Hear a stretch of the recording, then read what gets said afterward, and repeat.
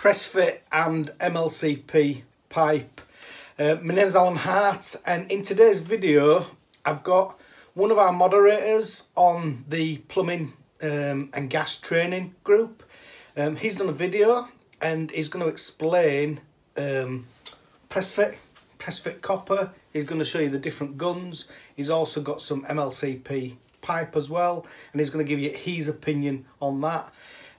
He's called Nick. Amazing guy. His work is absolutely spot on. The best, top of his game, to be honest. I'm going to be going out with him in a few weeks' time, so we'll have some more videos on here of some of his work, and you'll be amazed at how good he is. But without further ado, I'll pass you over to Nick's video.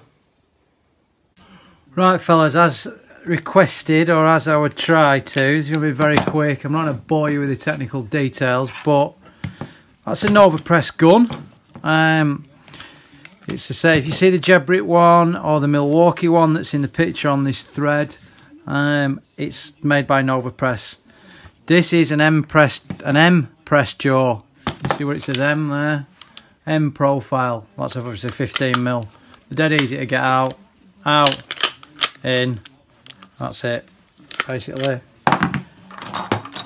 22mm one.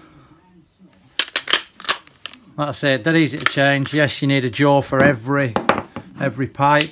This little gun here will go up to 35mm or 1.25" in old money. This will do copper, stainless and carbon with these jaws on the M press jaw.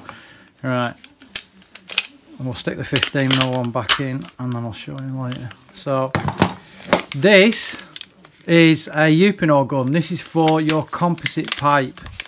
Same principle, made by Klauke, this German company. Competitor to that one. Have you noticed the difference? They're longer by a section. These jaws won't go in there and them jaws won't go in here. It's brand specific. You can get the jaw for the composite pipe on the U profile to go in this gun. Right, I'll shift this out of the way and we'll put some fittings out. Fittings. Copper fittings. These are for water. The 16 bar rated up to 110 degrees.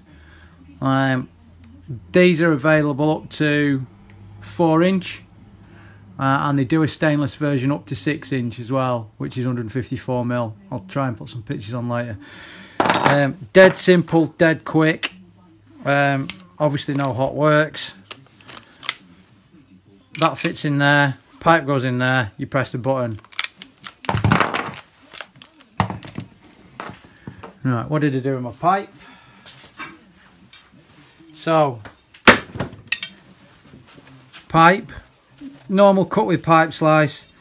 There is a reaming tool that you take the burr out of. They recommend you do that, and then you need to Scotch Brite it. Clean it all up, check the end of the pipe, make sure there's no major scuffs and things and dents in it.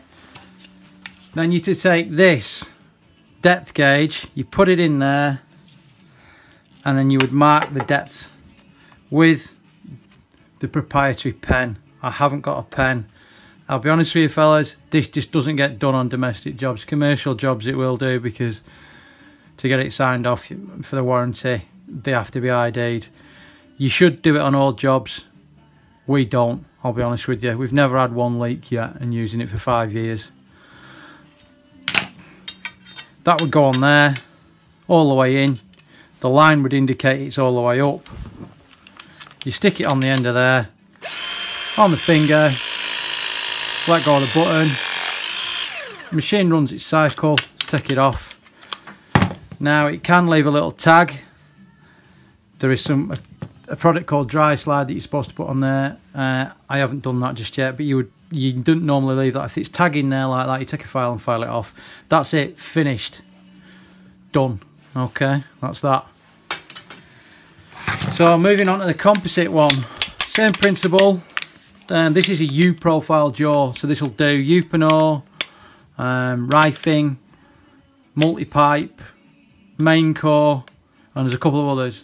Okay, different size now, 16mm. So this is the pipe.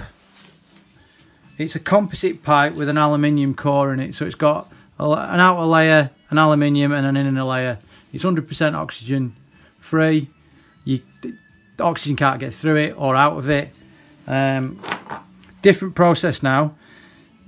Now you're going to seal the fitting on the inside of the pipe, so you're not bothered like what the state of this pipe's on the outside. If it's scratched, a bit dirty, it's not a problem. You push fit pipe, you've got a major issue. It's got a big scratch in it because the O-ring's got to fill the gap once you fill it up with water. So I'll show you how to do that now. So this is a speed reamer.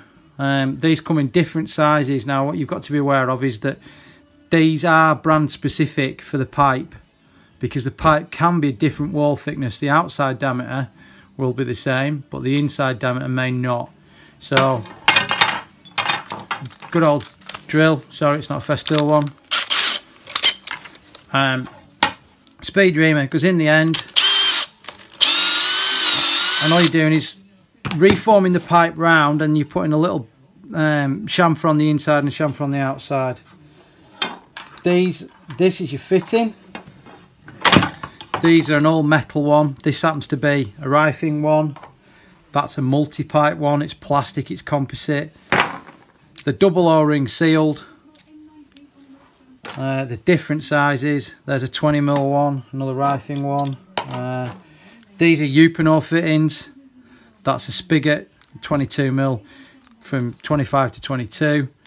That's for press fitting onto something like that, to convert it from copper to, you can put compression or press fit. You can't solder these. So it's got 2 O-rings in it. It would go in, drop my pipe, it would go in the end of there. This is your collar. There's a little hole on there. Push it in all the way home, click that on, it's ready for press fitting. I'm not going to press this on. I haven't got any many of these left and I've got a job to do today. So that's it. It's very efficient and it's very quick. It's clean, it's tidy. This stuff is memory stable, so wherever you put it, it'll remember it. It doesn't sag like plastic. It's suitable for secondary returns and continuous at 70 degrees. Some of your plastic pipes aren't. There's no plastic pipe on the market that you can run secondary water through all the time. Another great thing with these is you can have point-to-point plumbing. So this is a little domestic sanitary manifold. Your supply would come in here and you could cap it off, or if you're going to another outlet you could carry running on, and then you would take each feed out to, say this was a kitchen, dishwasher, washing machine, fridge, and then you would have another one for the hot. So this would be cold and this would be hot supply. Really efficient, less fittings and less mess. There's a bit of 32mm. It's as tough as old boots, this stuff. It is bulletproof. We've never had a problem with this yet at all. 100% success rate. So they are out there. You don't have to use push fit if you don't want to. I've been in this industry a long time and we've been to some jobs with push fit that have been shockers, to be quite honest, and cost a lot of money to put right. I would urge you not to use push fit, but it's down to personal preference.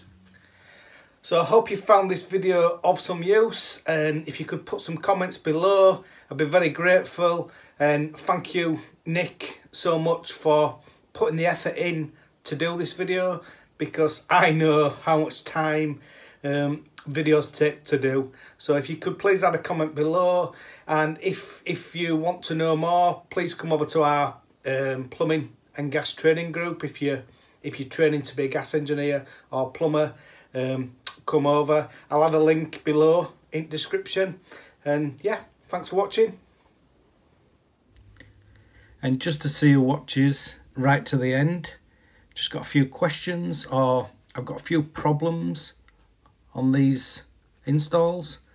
I just wondered if you could list in the comments below any of the faults that you see in this section of the video, and then afterwards what I'll do is I'll answer the questions below Also, if you bob over to the training group, there will be some questions in there as well.